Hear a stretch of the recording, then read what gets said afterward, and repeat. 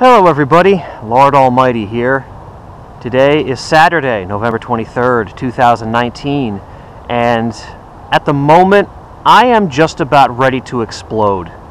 My stress levels are absolutely off the charts right now. I'm just dealing with a bunch of messes at work.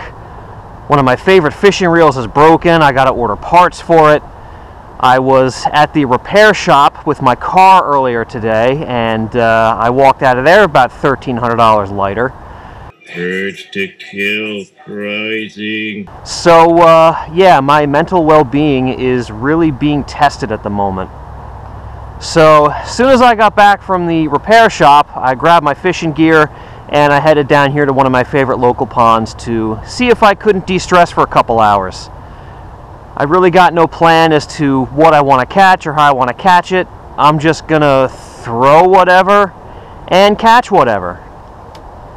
Well, hopefully catch whatever.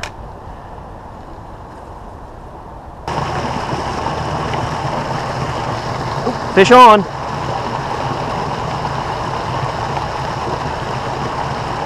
What do we got here? It is a little largemouth. Okay, there's a start. I was just running that little floating rapala, nice and slow. Kind of a lazy hit, but he got it. Fish number one in the books.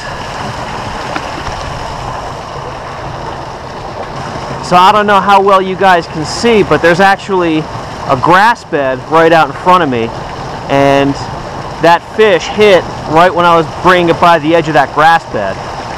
And when the water starts getting cold and the vegetation starts dying off, fish will often seek out whatever remaining living vegetation there is, and they'll stage there until that finally dies off, and then they find some other structure.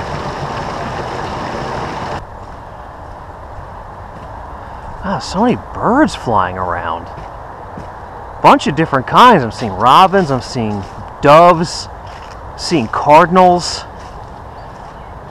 I guess these birds are getting their last feed in before the real cold weather sets in. Fortunately, it's been fairly mild so far in this late fall season, but any day we could get a cold snap that comes through and doesn't let up until March or even April.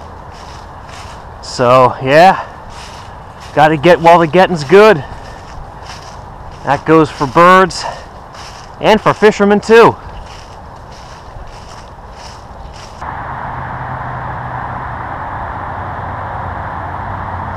Fish on. Wow, he hit it hard. That's a pickerel. Woo! It's pulling drag. I can see it in his mouth. He T-boned it.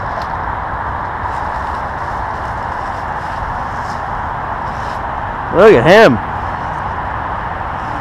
Alright. Let's slide you up here.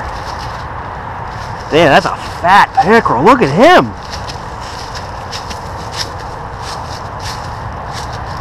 Alright, easy pal, easy.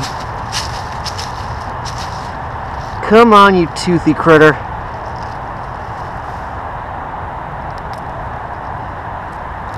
Alright, hooks came right out. Look at that. That's a beautiful pickerel. Look at the gut on him. What you been eating, boy? Alright, let's get him back in the water.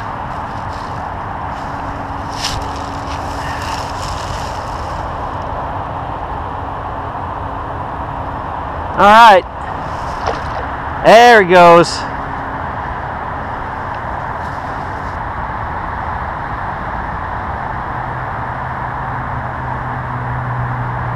Did I have him on? That was such a light hit, I thought I missed him, but he's on. It's a little guy. Oh man, would you look at this? Look at that. Look at Mr. Badass Bluegill hitting this full-size rapala. Damn, dude.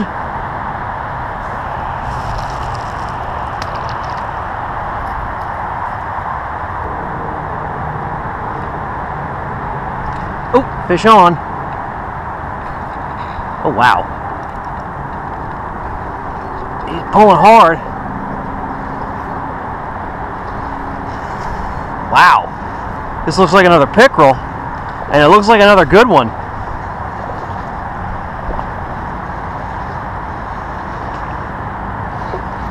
Oh yeah, for sure.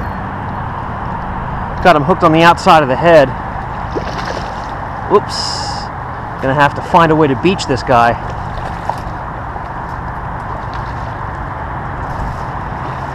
I don't think he's gonna bite through my line, but you never know with these things. Okay. I'm on land, now let's get you on land. Alright, gonna slide you up. Boom. There we go. Whew, man. Another slammer pickerel. Jeez. Alright. Let's get this hook out of you. How are you even hooked here? Gonna need the pliers for you.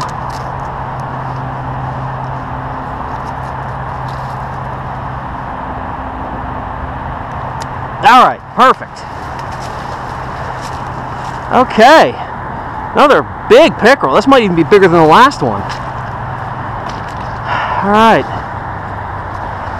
Get you back in the water.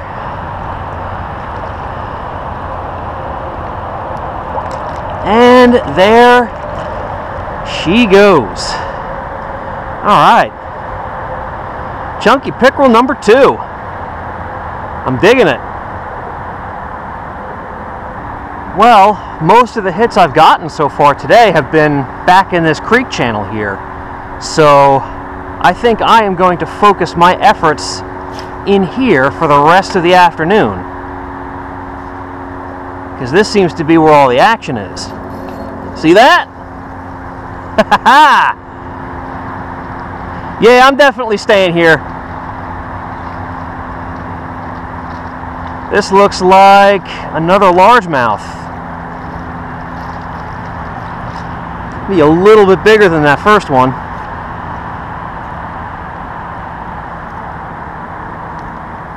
All right, we're in them now, guys. I found the late fall bite.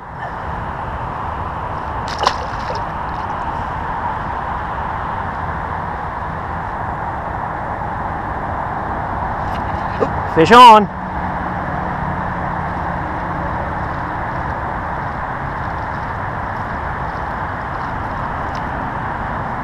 Little largemouth. They're run to the litter. So far, I mean, I can and have caught them smaller than this. I'll take them though. Today I'm not picky. A fish is a fish. Well guys, as you have seen, we have quite a nice little concentration of fish in this back channel here. So I'm going to fish through it again, only I'm going to change up my lure. I've got this paddle tail swim bait, rigged Texas style and weightless, and I'm just going to toss it out, let it sink to the bottom, and I am going to just crawl it along the bottom, super duper slow. It's one of my favorite things to do when the water gets cold.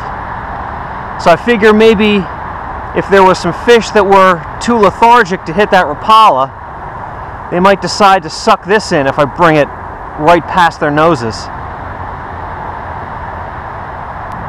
Well guys, I did not get any hits on the swim bait, which was kind of surprising to me actually. That's normally a pretty good choice for cold water. So I decided instead of slowing down, I would downsize. So I got this little bitsy minnow tied on, and I'm going to see if that will elicit more strikes than that swim bait did.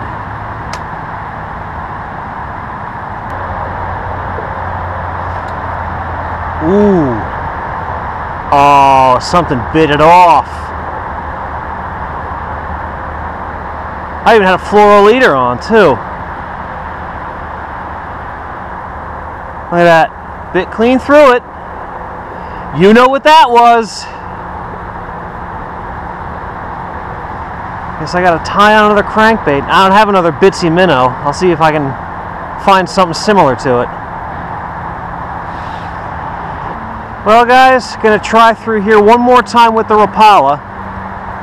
This thing seems to be the only lure they've had any real interest in. So I'll just keep giving it to them.